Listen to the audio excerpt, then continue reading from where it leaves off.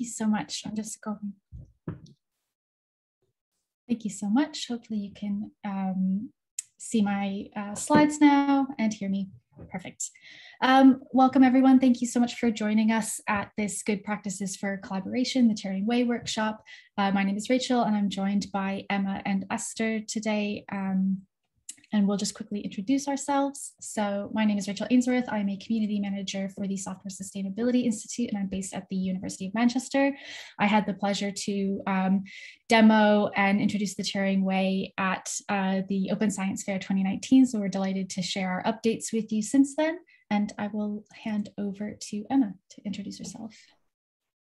Hello, I'm Emma. I'm a research associate at the Alan Turing Institute and also Historic England. I'm a core contributor to the Turing Way. So I think Malvika said earlier, I write a lot about accessibility. So this year I've been writing about adapting your scientific articles for wider audiences, also about using GitHub. And I really like doing mentoring with new members of the Turing Way. And I'm also in the book planning committee. Next to Esther. Hi everyone, my name is Esther Plomp. I'm a data steward at the Delft University of Technology in the Netherlands. And apart from being a core contributor to the Turing Way, I am also an Open Research Calendar team member. And I'm just going to shamelessly drop the link openresearchcalendar.org in the chat if you want to check that out. It's a calendar for open research events, such as the Open Science Fair that you're attending today. So as a core contributor of the Turing Way, I contribute primarily to the research data management section because I'm a data steward. So it connects very well to my daily activities. So that's my main interest and where I contribute most. And I'm also a book planning committee member, which is something you'll hear more about at the end of today's workshop. Thanks. Great, thank you. So you will have heard, if you attended the keynote earlier today, about the Turing Way, but we're just going to reintroduce it for anybody who's just now tuning into the conference. So the Turing Way is an open source project that involves and supports its diverse community in making data science reproducible, ethical, collaborative, and inclusive for everyone. We believe that to make our project truly beneficial and comprehensible, we need to collaborate with people with diverse skills, backgrounds, and domain knowledge. The Turing Way is a project based at the Alan Turing Institute, which is the National Institute for Data Science and Artificial Intelligence in the UK. And it is developed under the research program called Tools, Practices, and Systems. The core values of this program are to embed and deliver trustworthy systems, transparent reporting, inclusive interoperable design, ethical integrity, respectful co-creation, and leadership in open research. The Turing Way sits across most of these goals and provides a central resource for good practices to all of the researchers within the UK and internationally. It was started as a book on reproducibility by Kirsty Whitaker, who is the project lead.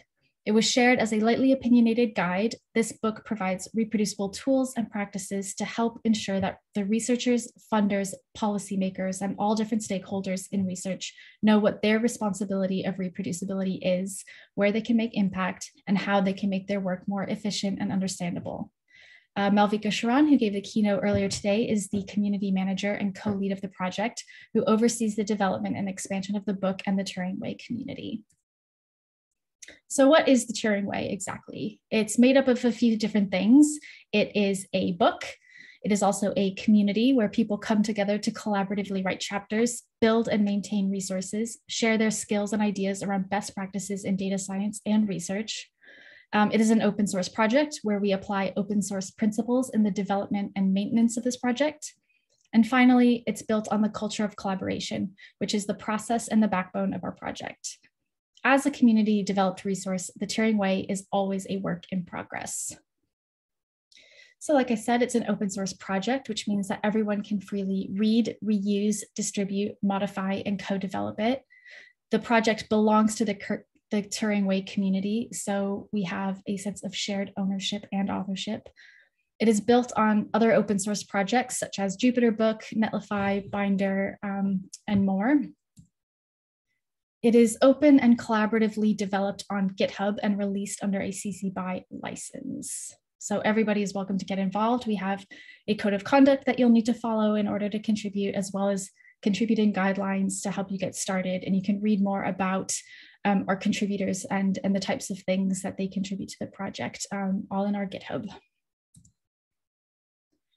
So the Turing Way book started in January 2019 as a guide for reproducibility, covering topics such as version control, research data management, code testing, continuous integration, and more, with the moonshot goal of making reproducible research too easy not to do. However, technical skills are just one aspect of making data science research reproducible and open for all. And so since the last time we were here at the Open Science Fair, a lot has happened in the past 2 years. For instance, in February 2020, the Turing Way expanded into a series of guides instead of just the one. So we now have a guide for project design, a guide for communication, a guide for collaboration, and a guide for ethical research, in addition to the guide on reproducible research, in order to accommodate all of these crucial aspects in research and data science. All of the community practices that we are developing and practicing within the Turing Way project are recorded in our community handbook so that they can be adopted by other open source communities.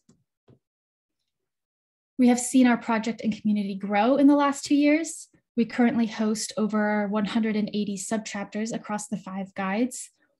In order to ensure that our community members are able to participate irrespective of their previous experience of working with the open source or data science community, we provide the resources, guidance, templates, training, and pathways that they can use to stay involved in the community. We have over 284 direct contributors on GitHub, where we develop our resources, and there are thousands of users. For example, our illustrations, which have been intensively used in this talk and also in the keynote earlier, have been downloaded over 6,000 times. We also maintain a social media presence and communicate about the project so that it can reach as many people as possible and that we can bring new voices in. So for a community that started as a grassroots level, we are very grateful to have these members working with us. We promote our resources for use by learners, educators, policymakers, and researchers globally. Some of the notable impact we had in 2020 with the support of our contributors are that the project was highlighted in the EU report for reproducibility for the scientific result, a policy by the Mayor of London on emerging technology charter used the Turing Way for informing their open and inclusive projects. A funding call from UK Research and Innovation referenced the project for the example of data science culture. Communities for training like Code Refinery and Library Carpentries have cross-referenced the Turing Way, and the work has been cited by multiple peer-reviewed articles. And with that, I'm going to hand over to Emma. Thank you very much. You're going to keep sharing, Rachel, and then I'll just say next one.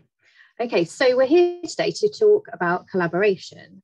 So when we're working as part of a research community or a research team, why do we actually need to consider and plan for collaboration? And we all work in these teams, but actually making collaboration work can actually be a really hard thing to get right. We might all come from different backgrounds, have different skills, have different experiences of working in teams, and also different experiences of working in a collaboration. So also, we're now frequently working in distributed teams through online conferencing platforms like this today, which can sometimes make communication more difficult. So actually planning how you want to collaborate in your team is something that needs to be thought about and planned explicitly. Next slide, please. So what does collaboration actually look like? So when I think about how I used to consider collaboration, I think I would have thought of it as teamwork, where there is a leader or leaders, and I have been given some tasks to do, and I get those done as part of a team. Next slide, please. Thanks, Rachel. But I think the current me really thinks much more about collaboration, and I think about collaboration myself, and I think of it as more of a collective effort. And I saw actually in the shared document, someone put my picture, my GIF in there. So you're obviously thinking in the same way as me. So I really think of it as this collective effort that should be open and inclusive. And I think of collaboration as co-creation, which has very clearly defined ways of working within that collaboration. And next slide, please. So what we want to do now is we're actually going to give you guys some work to do. We want to capture some of your ideas and experiences about collaboration. So we're going to put you all into breakout rooms to discuss these questions that you can see here. And we want you to write some notes on our shared document, and we'll share that document again in a minute, because I know there were a few people that came in after we'd shared it initially. So firstly, we want you to discuss what are your collaboration regrets, mistakes and lessons learned. And this is really because we all know, and I know, that sometimes it just doesn't work. And we want you to kind of reflect on that. And actually, that's really good to do that, and we can actually learn a lot from that.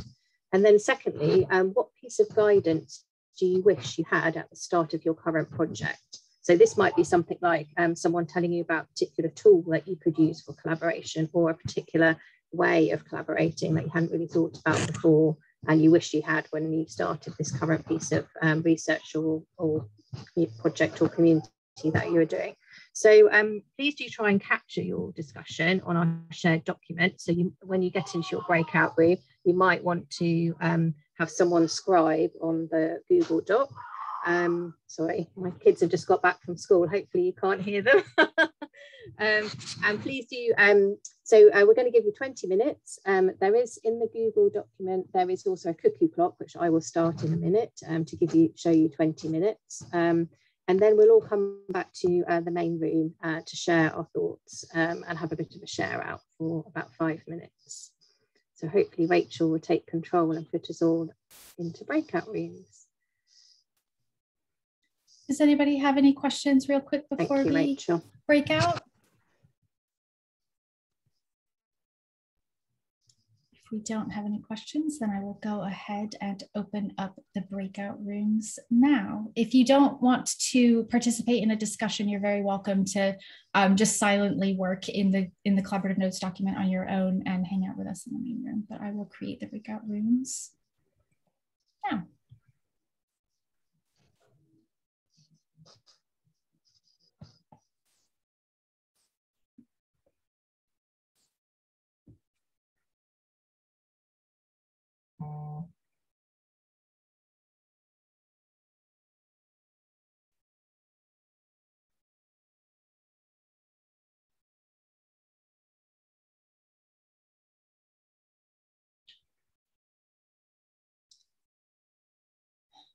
Slides. Can you see my slides, Esther? Yeah, great. So we're actually going to send you off in breakout rooms again, because what we're trying to do at the Turing Way is actually we're trying to sort of restructure our guide for collaboration. So one of the things we're thinking about is defining collaborative style. So we've been thinking about what does collaboration mean to, or collaborative style mean in different communities and different sort of research teams. So what we want to try and capture now is some of your experiences of this way of working. So you'll see on the shared document these questions here. So we want you to sort of think about, discuss with the people that are in your breakout room, and obviously try and write some notes down if you've got time about how you collaborate. So is it open source? So that's a project that's sort of completely open from the beginning, or inner source is actually a project which is collaborative but within an organization. So it doesn't release its work straight away, but it does eventually, but it works in this very collaborative way within an organization. So who are you collaborating with? So can you define that community or team? Do you want people to join in, or is it, as I said, more of a closed sort of collaboration, smaller team? And why are you doing certain collaborations? So like, why are you doing co-working? If that's one of your ways of collaborating, why are you using certain ways of communicating, which is another way of collaborating? When are you doing this collaboration? So is it asynchronously or synchronous collaboration? And where are you doing it? So most of you are probably going to say we're doing this remotely, because that's what the world at the moment. But are you also having a hybrid model, maybe thinking about that? Are you working in person? Are you going in and seeing people in person? So those are the different things. You can obviously think about defining collaborative style in a really different way, because this is how we're kind of thinking about it. But there are obviously other ways of doing that. So if you go to the shared document, you'll see a section on there. So I can't remember how long we've got. We're going to send you into breakout rooms, but I'll just stop sharing for a second and ask you, is there any questions? Have I explained that enough, Esther and Rachel? Yeah. So it could also be, what also would be helpful is if you think there are certain, because the other thing we're thinking about is also skills that go with these different, doing these different things. So what skills might you need to work asynchronously or synchronously? That would also be really useful to capture on our shared document. So should we send, if there, I'll just wait, are there any questions? I'm really sorry. Oh, right, okay. I'll just pause the recording again so that you can also, and then just share hopefully the right screen. And then I am just going to go over how we collaborate in the Turing Way. So Hector has also asked about this.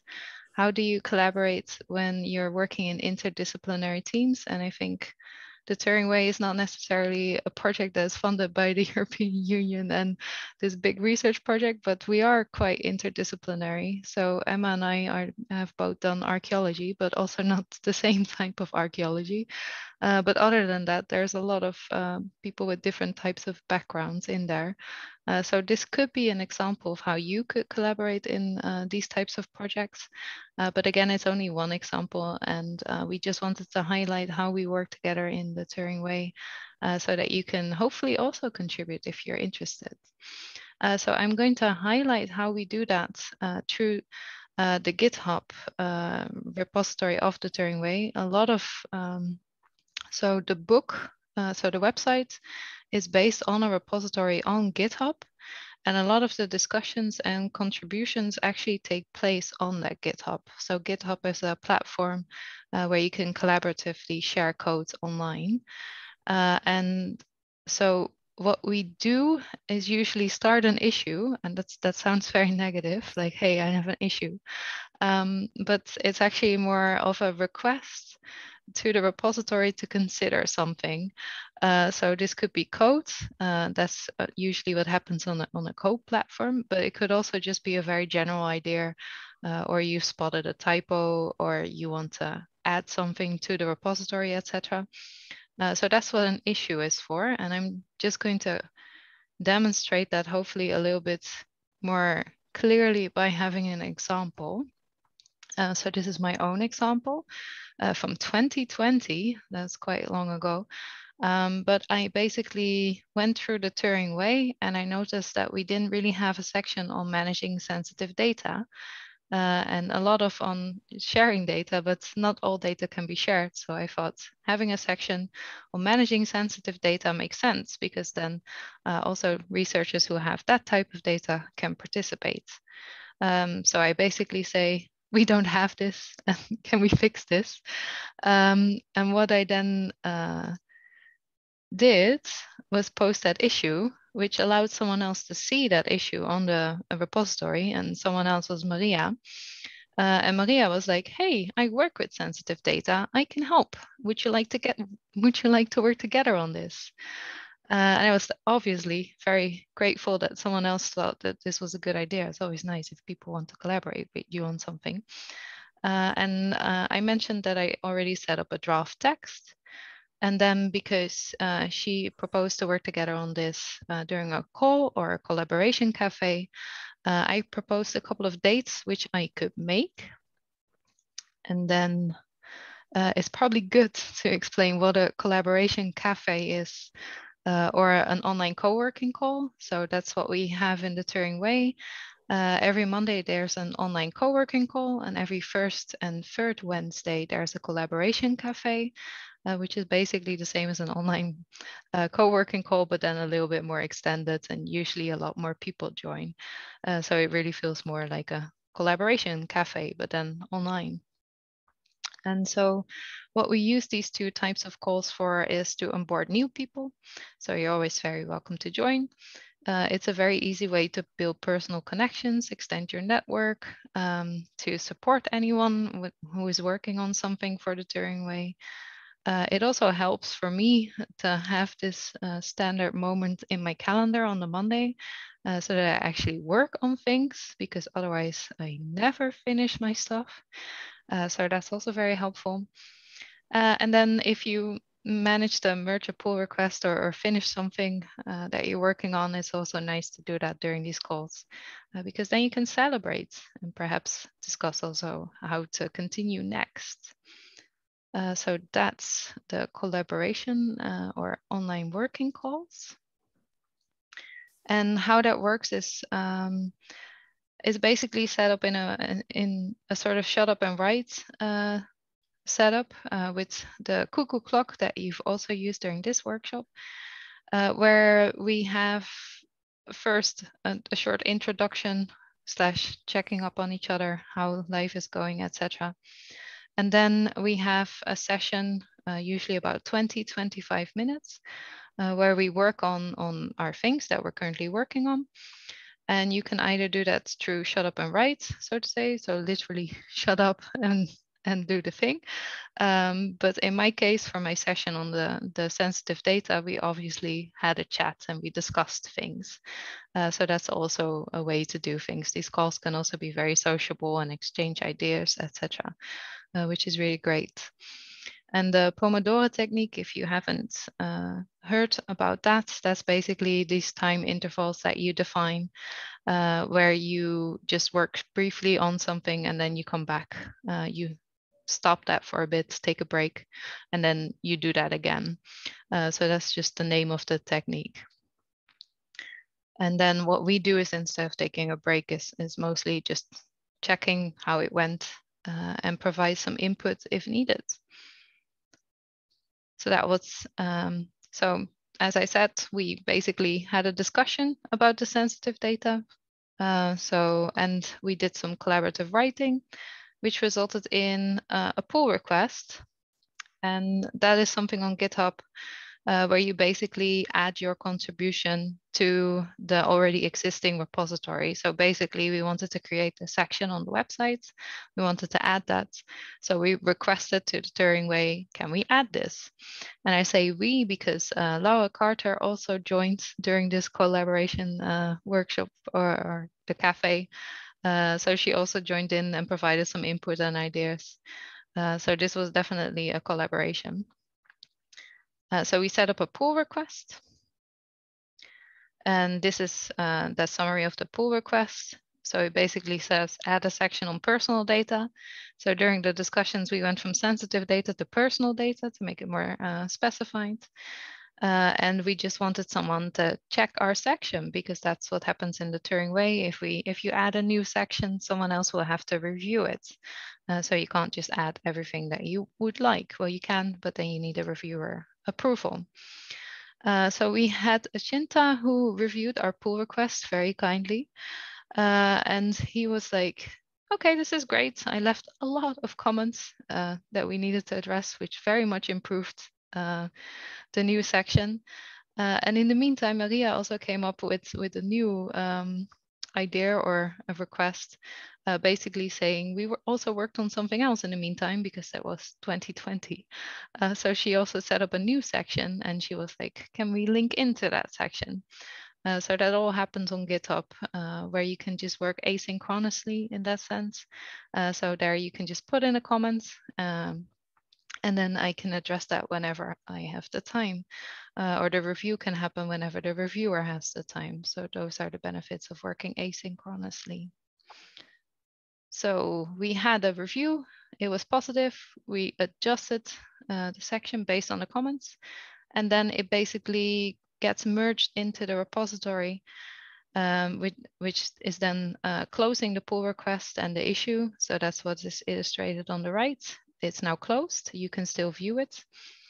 So someone else could still have a look at it if you want to know in detail what happened. And what happened is that we now have a section on personal data management, on the website in the guidebook itself. And that actually happened last week. Yeah, I think that was last week. And so what I tend to do then is post something about it on Twitter, just to celebrate that we finally managed to get this section on there, because that almost took a year, my God. But we got there. Yeah, and some of us are on Twitter, so I tagged them. And we had a celebration. So that was just one example of how you can contribute. So in that case, I started the issue, but you really don't need to be able to work with GitHub to start collaborating using the Turing Way. For the most part, you just need to connect with the Turing Way. So you can also do that by just hopping on a call and just having someone explain things a little bit more to you, or just discussing if you have any ideas of what you would like to contribute. If you do know how to work on GitHub, you can also just start with fixing a broken link. That doesn't, I mean, all contributions are helpful, and fixing links is we're very grateful if there's no dead links in the book. So any contribution is really welcome. As I mentioned, you can also just hop in and discuss. If you're more experienced with GitHub, you can of course edit pull requests or edit sections and then start your own pull request, etc., and have it reviewed by someone else, or you can review someone else's pull request. But what Malvika also said earlier today is that you can also help with translation, for example. So that's I don't think that requires any GitHub experience, but if you're interested in that, you can also definitely join. And yeah, joining the community is basically, I'm not sure if we have an entry level thing, but yeah, if you have any ideas that you shared during a co-working call, I think you're part of the community. So it's, yeah, we're very welcome to new contributions. And then if you've been a little bit longer in the community, you can still just start a discussion, but there's also some other things that you can get out of this, basically finding new collaborators or working with people from the Turing Way on other projects. Emma and myself have gotten a project going on, and I don't think we would have managed to do that without the Turing Way. So this is also a lovely place to just find some new people to work together on things. And my screen is in front of it. Right. The joining committees one is, for example, Emma and myself are in a book dash committee. So you can get some committee and organization experience if you would like to. You can also mentor others. So this is something that Emma already mentioned at the very start of this workshop that she likes to do. So then you can get some mentoring experience. And you can also get some project management experience in the sense of if you add a new section, that can be its own little small project that you can lead. Or perhaps you can have other ideas that you want to set up and engage with. But it's, yeah, in terms of leadership, it's also an opportunity. And there's some new governance shaping things happening in the Turing Way that you can also contribute to in the future. So there's some great ways to develop yourself by participating in a community. So there's also personal benefits in that sense. And just an example, today you discussed collaboration. We have a collaboration guide on the Turing Way, which probably could do with some improvements. So if you see anything that's missing or any experiences that you've shared with us today that you would like to add there, you're very welcome to do that. So you can do that directly on GitHub, or you can join a co-working call or collaboration cafe if you're not sure where to start. What you can also do is join our next Book Dash event, which takes place from the 8th to the 12th of November. This will be a virtual event where it's basically an extension of these online co-working calls and collaboration cafe for a whole week of virtual collaboration. That doesn't mean you have to sit behind your computer and just do collaboration and co-working, etc. It's split up into several sessions, and you're very welcome to join only a couple of those instead of the full week based on your availability and, of course, online energy. What you do need to do is you can't just join. We do have an application procedure for this week. So it's a short application form, which you can find in the URL. And if you have any questions, you can email Malvika or just ask them after I stop the presentation, of course.